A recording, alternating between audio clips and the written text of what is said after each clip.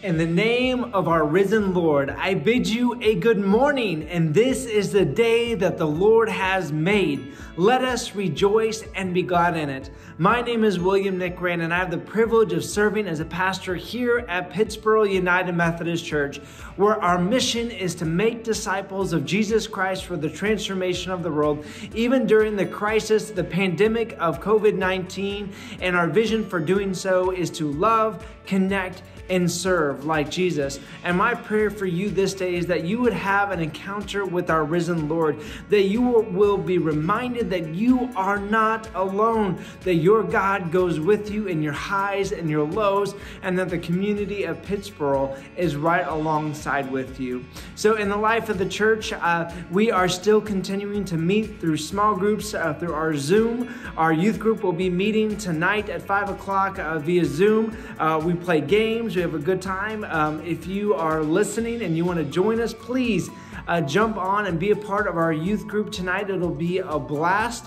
Also, every Wednesday and Sunday, I lead Bible studies. On Wednesday, we talk about a theme and we go through a scripture together. Wednesdays at 11 and Sundays at 9 a.m. right before worship. That's our biggest small group where we come together, we share our joys and concerns, we talk about what's going to be preached about right here and right now. And my friends, our community still exists. It just looks differently. So today, as we wrap up our 3-week sermon series on Shipwrecked, I want to continue to remind you that you are not alone, and that yes, maybe the ship is gone and maybe life is the way that you would hope it to be no longer exists, but know that your God is with you and that you can make it through all of this. So my friends, let us prepare ourselves for worship and know that the greatest hope, our Lord and Savior, goes with us. So let us now worship together.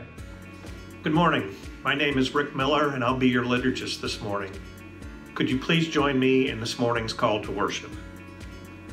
Though the way seems long and the road rough, yet we will trust the one who leads us. Though the direction is unknown and we don't know the outcome, yet we will place our lives in Christ's loving care. It is Christ who brings us out to green pastures and restores our souls. It is Christ who gives us hope and peace. Praise be to Christ our Lord. Amen.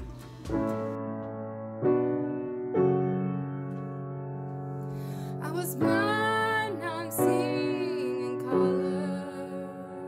I was dead, now I'm living forever. I had failed, but you were my Redeemer. I've been blessed beyond all measure.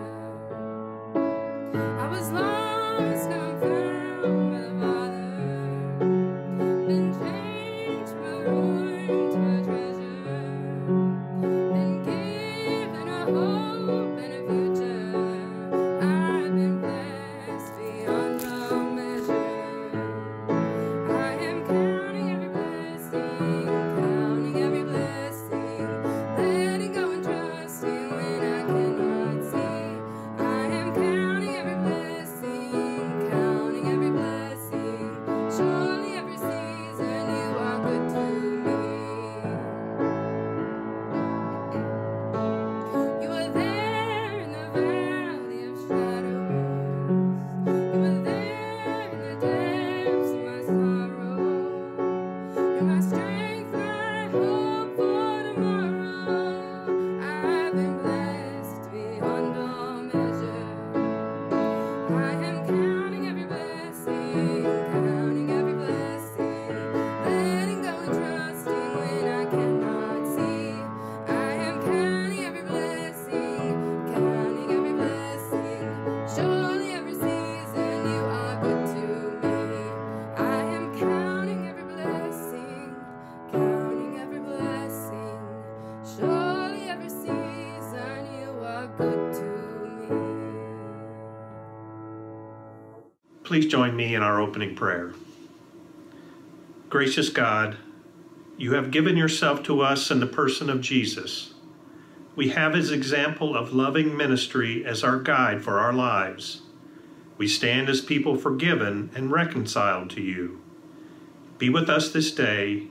Remind us that you are always near. Guide our lives, for we ask this in Jesus' name. Amen.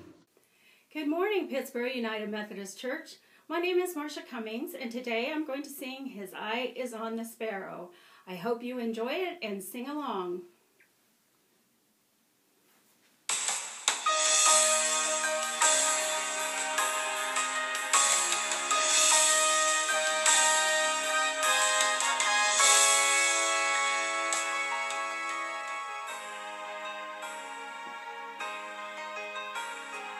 Why should I feel discouraged? Why should the shadows come? Why should my heart be lonely and long for heaven and home?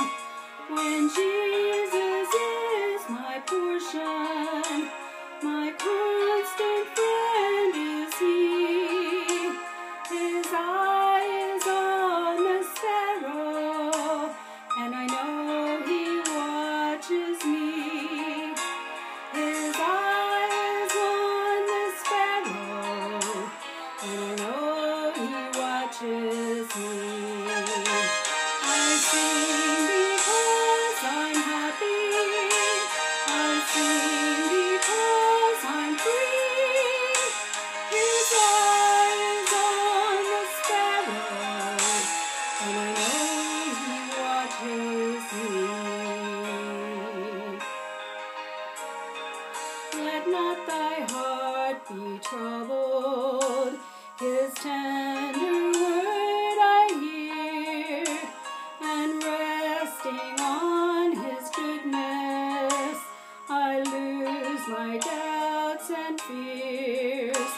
Though by the path He leadeth, but one step I may see. His eye is on the sparrow, and I know He watches me. His eye is on the sparrow, and I know He watches me. I sing because I'm happy. I sing because I'm free. His eye is on the sparrow, and I know He watches me. His eye is on the sparrow, and I know He watches me.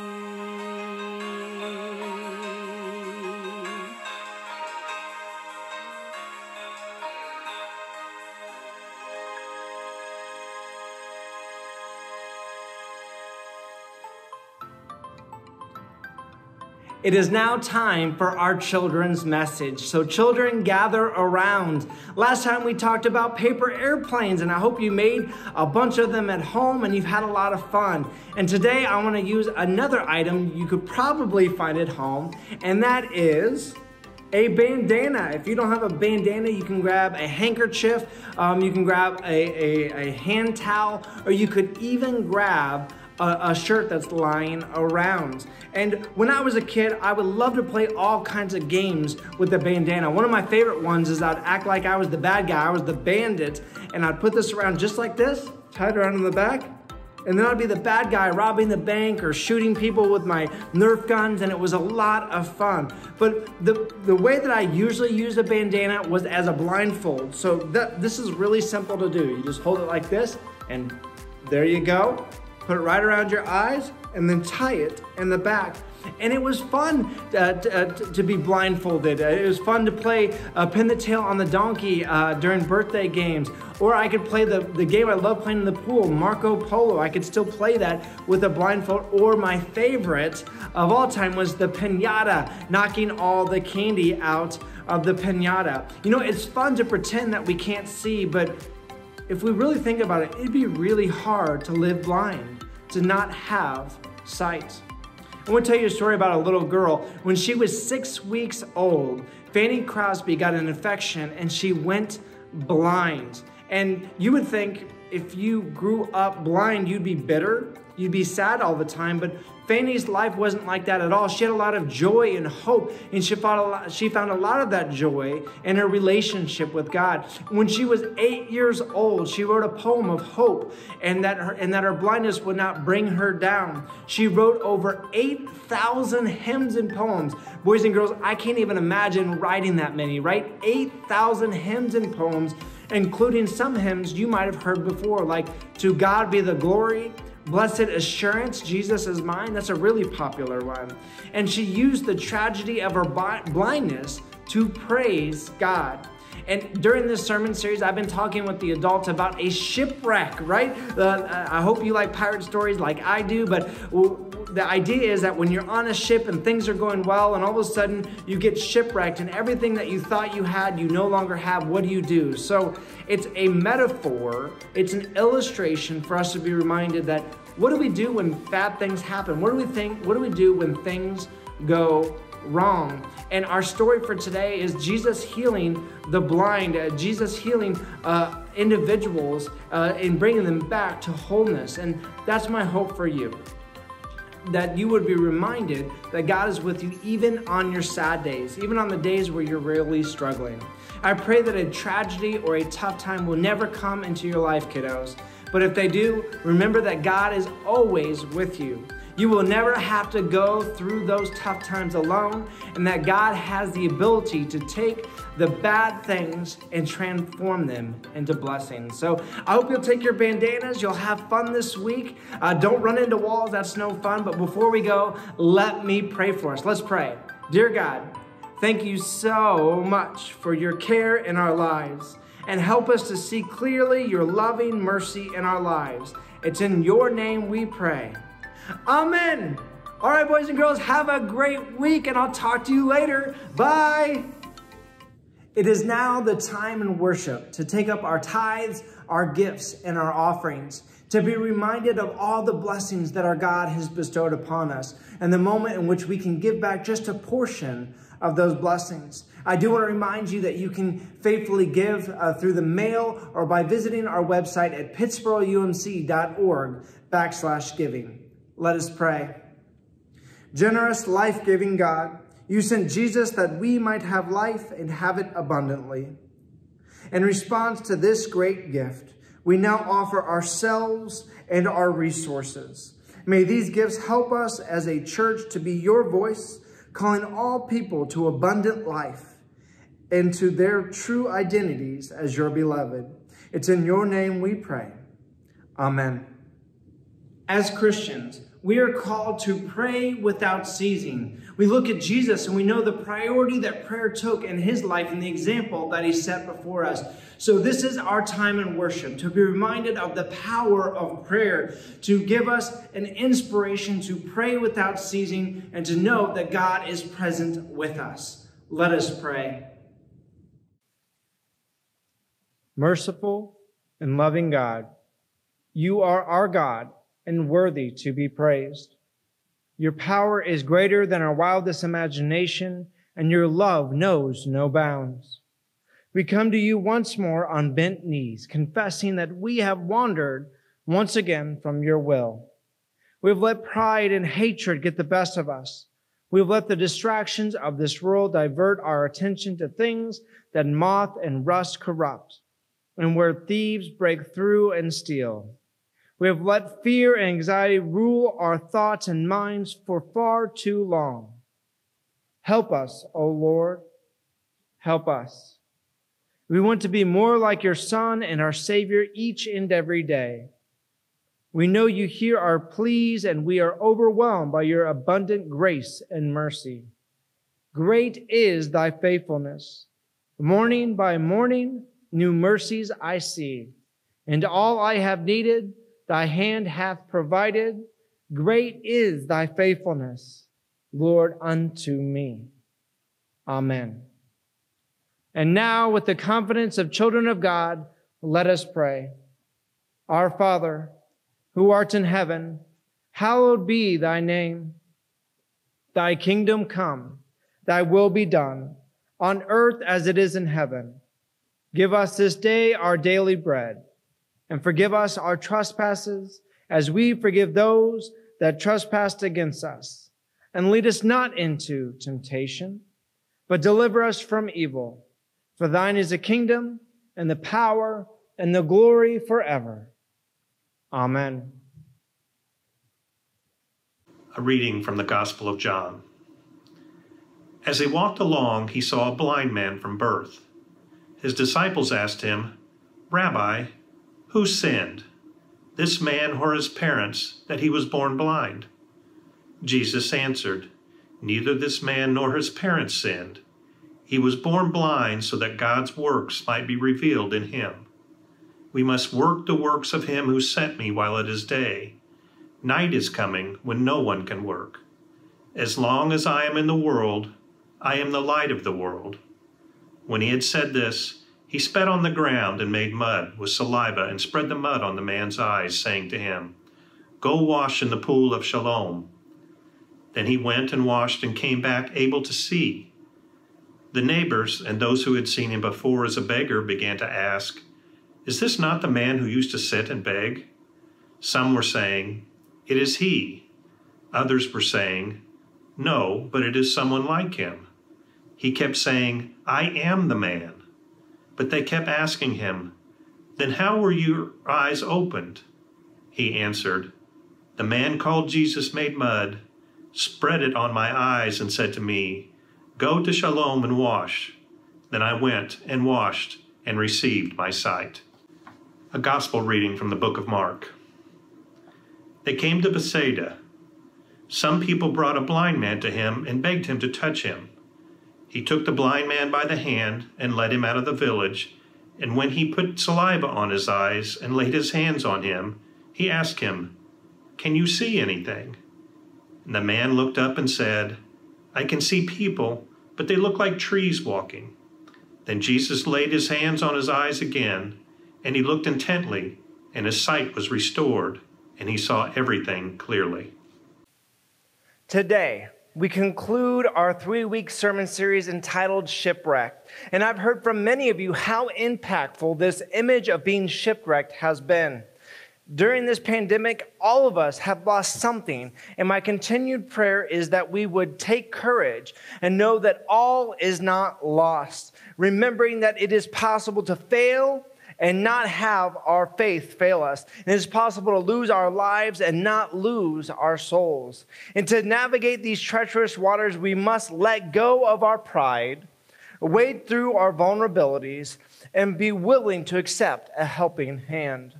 And even though the storms of life may seem ever-ending, there's always a way through it. There's always a way through the storm and on to the clearing. I will just say it. This stinks. You see, it stinks that it takes difficult seasons for us to appreciate life. It stinks that it takes difficult seasons for us to appreciate God and the beauty of our community that we live in. But it is a life truth we cannot escape. God can only be truthfully experienced from the underside of things. It's hiding in plain sight, the way that truth always is before loss, failure, and our suffering. When growing up, my grandmother had a phrase for this phenomenon. When she was looking for something and realized it was right in front of her, she would often say, "If it was a snake, it would have bit me." A way to lighten the mood of, "Oh, how silly am I? It's right there." The truth, the reality that I should have seen so long ago is right in front of me.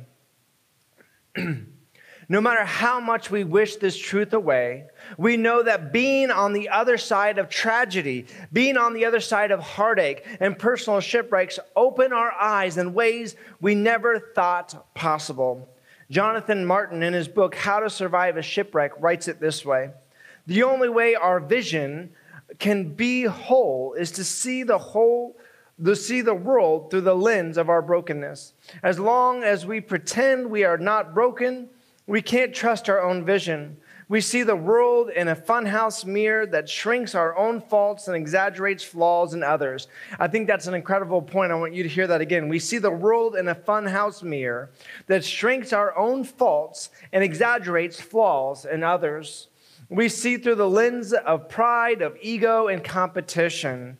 We cannot merely make a decision to see the world differently. Something has to happen to make us go blind first. My friends, I wish I had a better truth for you, but that's the reality we live in, is that these difficult times, they have this way to open up our eyes and to see things that were right in front of us. You see, vision is a tricky thing. We can have our vision without ever being able to see. And the two stories of Jesus' healing that was shared today, the blind received their vision and sight, while the religious leaders remained blind.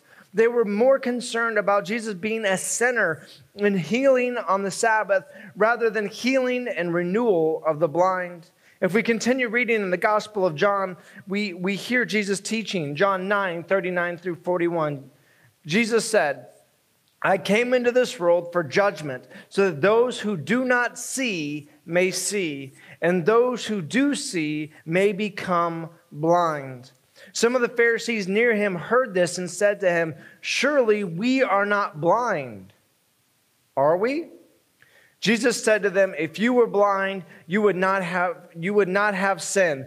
But now that you say we see, your sins remain. This is not the first teaching of Jesus of taking things and turning them upside down. We look and we say, Lord, I can see fine. I can see my surrounding. I'm in well health. I don't know what you're talking about. But it's just like that old adage from my grandmother that the stuff that's right in front of us, we can be blinded to and not be able to see it. It takes the shipwrecks in our lives to appreciate the clearing of all of our life storms. Many of you know that I'm a big fan of fantasy and sci-fi novels and movies. I love the Chronicles of Narnia. I love the Lord of the Rings, and of course, the Harry Potter books and movies. It is incredible to discover life truths in a completely imaginative world. Now, during Harry Potter and the Order of the Phoenix, when the students were going back to school, there's a scene that I think really makes a lot of sense that can teach for us today. There's a scene where most students saw carriages being pulled by nothing but Harry Potter and his friend, Luna Lovegood, could see that they were actually being pulled by thestrals. And Potterheads, I know I'm saying it wrong. That's the best I've got this morning. So thestrals, a breed of winged horse with a skeletal body, faced with reptilian features and wide leathery wings that resembled a bat's. Thestrals are known as omens of misfortune and aggression by many because they are visible only to those who have witnessed death at least once. So these magical creatures, if you will, these thestrals, they only were able to be seen by Harry and Luna because they had seen death in their life. They had experienced heartache in their life. It was only because these two characters saw death and experienced heartache that they were able to see plainly what was standing right in front of them. It's the truth for today, and it's a hard one to take. I was serving a church in northern Indiana, and I often went to a treatment center where cancer patients receive chemotherapy. I would make my rounds by greeting individuals. Sometimes I was praying with them. Oftentimes I was just shooting the breeze. Sometimes I was telling jokes.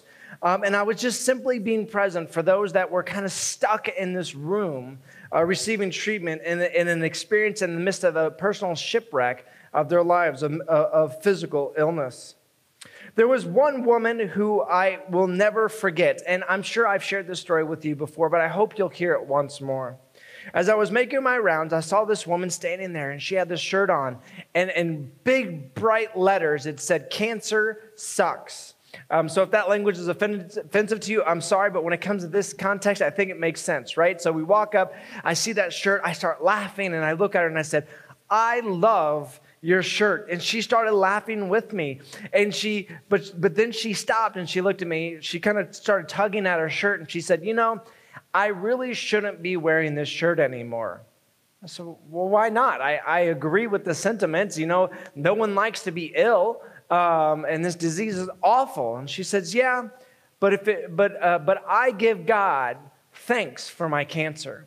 Well, she stopped me in my tracks. I had to sit down. I had to hear her story. I said, "You have me hook, line, and sinker. You have me intrigued. Why would you say such a thing? Why would you give praise to God for disease?" And she said it this way. She said, if I did not have cancer, there was no way that I was ever going to see on my own the love of God and the love of the people in my life. Because of cancer, I'm able to live. Because of cancer, I'm able to see things I were never able to see before. She never wished to have cancer. She never wanted anybody to ever have cancer. But in that moment, she became holy. She gave an example of reality that I had never seen before, that it takes the tough moments to see the truth and love of God. And we wish we could make it on our own, but oftentimes we're like the Pharisees, where we think we've got it all together. We know the rules, we're following them, everything's good. I've never had care in the world, and God is my God, and I feel like I'm in the right path, but then all of a sudden it's brought to me and it says, you are blind as a bat. You can't see the truths that are right in front of you. And this woman receiving treatment became the gospel to me that day. The author, Jonathan Martin, again, the book Shipwrecked, the one I've been preaching on, he goes on to say this: the surprise on the other side of the shipwreck is that while your capacity for pain proved to be far beyond your wildest reckoning, and this woman would have said the same thing, I would have never known I had this much courage and strength to get through all of this. But the author goes on to say, now you have a capacity to feel everything deeper, to feel everything deeper. You are capable of a depth of empathy and compassion that could have been unthinkable before. And some of us dread that, right? We don't want to feel more. We want to feel less. We want more distractions. We want to medicate ourselves so that we don't have to feel the world. But if we're willing to be vulnerable, if we're willing to take these steps out and say, God, here I am. God can do incredible things to us. We can see those things that hurt, that make God mad, and we can have that righteous anger that God has. We can see those things where healing can be present. We can be that healing presence for others. You see, I'm a pastor. And why am I a pastor? I'm a pastor because of the difficult times in my life. I've gone through some major shipwrecks in my life, and because of being on the other side of those, I say, wait a minute. I can now see clear. I'm blind to a lot of things. Please don't hear this as pride. But I can see things that I hadn't been able to see before. And I'm able to move on, and I have more empathy towards others. And maybe, just maybe, God can utilize a sinner like me to be more effective in reaching those that need God so desperately. I want to help others navigate the same treacherous waters and to help them to not give up and to see the hope in God. And that's the message. That's the sermon. That's what God is telling us today, is to see that we can survive the storms. And that even though the pain may be great and the difficulties may be greater than what we think we can bear, God goes through all time, grabs us out of the water once again and says, do not give up. My friends, please do not give up. The pain will subside. There is a beauty in the pain that can only be seen from the other side. In the Gospel of Mark, when the man was first recovering his sight, he could see people, but not clearly. And in this passage, this is one of my favorite things about this passage. They look like walking trees. Just like how Peter is one of my favorite disciples. He didn't get it the first time, right? Jesus spat and did the healing, and then he says, okay, Jesus says, all right, did it work? Can you see? He says, well, I can see, but I can't see clearly yet. I know that you are God. I know that you are a prophet, or maybe not God yet, but I know that you're a prophet. I know you're a teacher, but I can't see clearly that you're the Son of God. I can't see clearly that you're the Savior that will get me through the highs and lows of this life, and that you are the light, and that you are the resurrection, and that I have all hope in you. I can't see it yet. They look like walking trees. When tragedy hits, our brains go to mush. I'm not a doctor, nor am I a therapist, but I've lived long enough to know that this is true. When things go wrong, our bodies get flooded with chemicals that I can't remember the names, and all of a sudden we start thinking unclearly. Our brains go to mush. The splendor of the world turns gray, and we become more susceptible to the lies of this world. One way it's been explained to me is my brain goes tricky. Tricky brain starts telling me all these kind of lies, that I'm no good and that I should just end it now, that I should give up, that I will never have enough strength. But my friends, I am right here, right now, standing in front of you saying that it is a lie. That you have more strength than you can ever imagine. And when you don't have that strength, God will bring people into your life. Even if you can't see them, they will be there. The Holy Spirit will guide you and direct you and give you a path once again, even if you can't see that path right here, right now. We say Jesus is the light because sometimes when that darkness comes around, we can't see the path, but God is that light unto our path. This is the exact time where you need help the most. The time where you need the power of God and God's people. So again, do not give up. Even though the ship might be lost, you are not. And may I remind you, we are Easter people. Children of the risen Lord. No matter how bleak life gets, we must remember that death has been conquered and we are free from the bondage of sin and death. Yes, our old lives may be gone, and that's not a bad thing. That's actually a really good thing. But that transformation, going through the chrysalis until we can come out into a new creation, is very difficult and painful. And yes, our lives may be gone, and the unknown may be intensely scary. But I encourage you once again to take heart in knowing that you will never be alone, and that God has provided a way through all of our shipwrecks, and that the clearing is almost here. The storm is about to lift. No matter where you are, if you're already in the clearing or if your ship is being battered by the storm, you have to know this truth, that God is with you and you still have a community that loves you dearly and wants to journey this storm with you. Let's pray. God, we're so thankful for this metaphor, for this imagery of being shipwrecked. For many of us, this is how we feel during this pandemic, during this time of uncertainty. God, we look at the news, we look at our own circumstances, and we say, God, I just don't know the next steps. God, I just don't know where to go. So God, I pray that you would remind us through your Holy Scripture and through our moments of prayer and through our singing and these moments of worship, that we'd be reminded once again that we are not alone, that you have provided a way forward for us, and that you have hope that surpasses all understanding. So God, no matter where our tricky brains, our mushy brains, our sad brains, our depressed brains, our dizzy brains, no matter where they are, I pray a special healing on those that are struggling this day. May they find comfort in this time, and may they know the height and depth and all of your love that you have for them.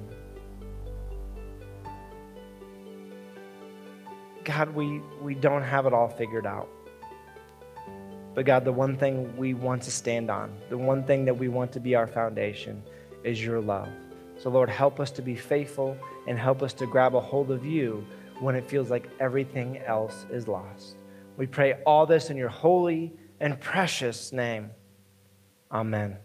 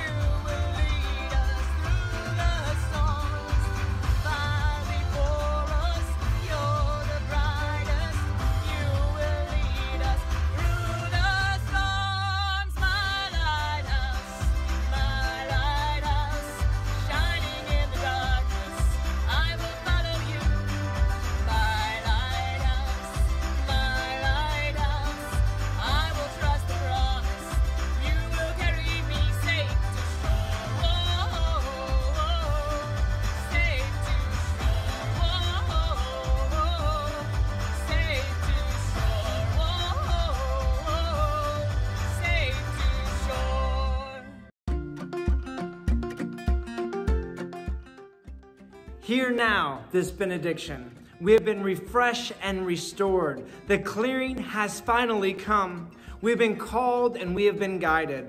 Let us go forth knowing who our true shepherd is, following his path, secure in the knowledge that goodness and mercy will follow us all the days of our life.